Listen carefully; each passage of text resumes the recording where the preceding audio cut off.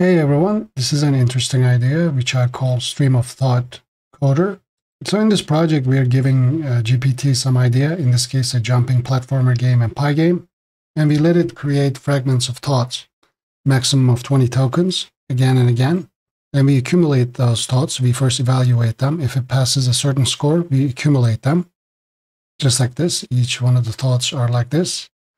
And then after that, when certain iterations have reached, then we generate the code from it and we save it to a file. And this is an iterative process. It's automatic. It keeps going.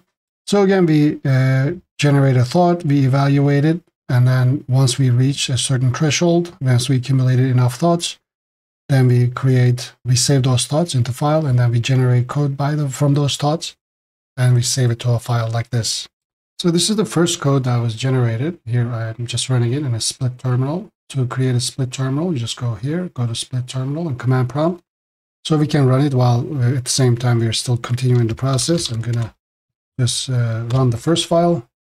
And this is the first result. I can jump with space and use the arrow keys, but there are no platforms. So this was the first code that was generated from these thoughts, but we have accumulated more thoughts and generated another code. Let's see if there's any difference. Let's run that one. I'm just going to run the second one now.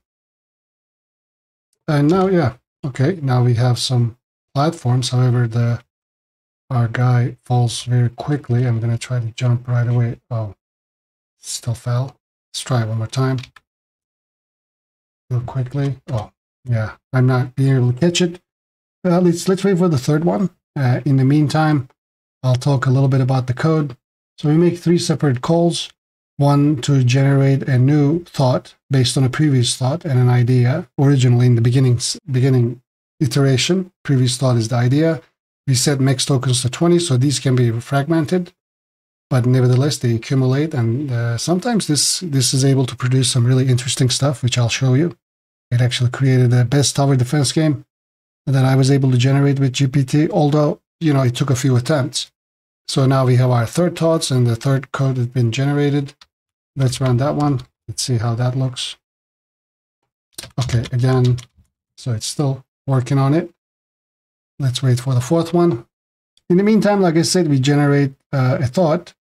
After that, we evaluate that thought based on creativity, feasibility, coherence, and relevance. Okay, and we return those.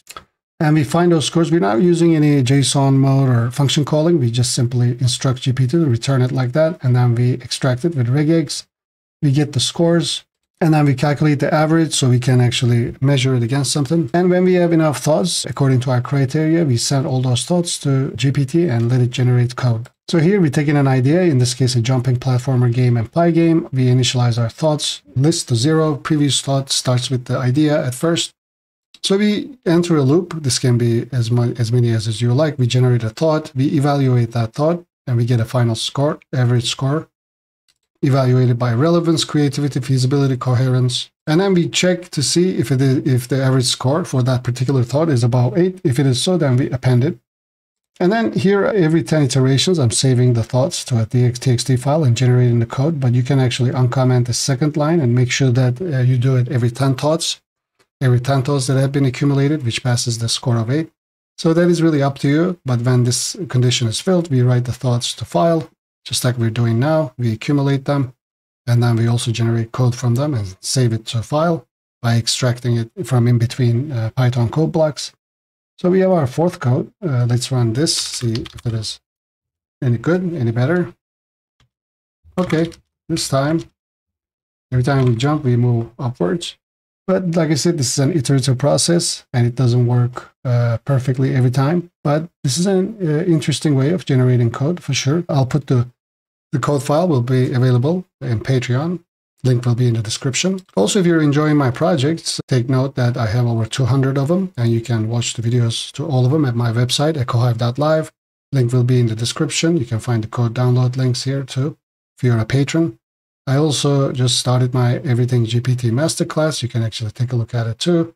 It covers everything from GPT-4 Vision to DALL-E, also building some advanced projects with OpenAI library. So take a look at it. In the meantime, we are about to generate the 5th code. And if this doesn't provide us promising results, maybe we'll start this all over again. Okay, here's our 5th file. This is a bit longer than the previous ones. Let's run it. Okay, this is almost going to work, except there is no vision within the player and the platform, but we are almost there, maybe in the next iteration. So we'll let this running then. You can also check out my new app, CodeHive, where you can find over 900 GPT-powered Python apps, all for free. You can just browse over them, copy the code. It also has a really nice search function. For example, if you search for travel, it'll show you the travel-related apps. These are usually chat apps, and some of them sometimes can have simple syntax errors. Be mindful of that. These are all AI generated. If you like the apps, you can download all of them for $100 at Patreon. Link to this will be in the description as well. So we are writing the 6th code. As you can see, if you look at the minimap, this was the first series of thoughts, 2nd, 3rd, 4th, 5th, and 6th. So we keep accumulating. So although these are just fragments, they each refer to a certain part of the game. And obviously we do evaluate it and make sure it's relevant to the original idea.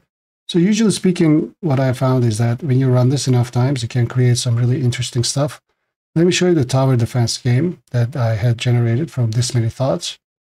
As you can see, this was the final. And it really surprised me.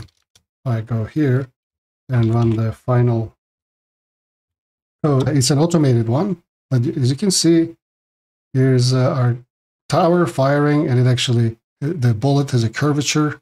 I was really surprised. But like I said, it doesn't produce this good of a result every time. And I'm not sure what happens when these little enemies go beyond the line. But the fact that it's tracking the objects and it has curvature really surprised me. So I think maybe this idea can be improved. So feel free to work on it.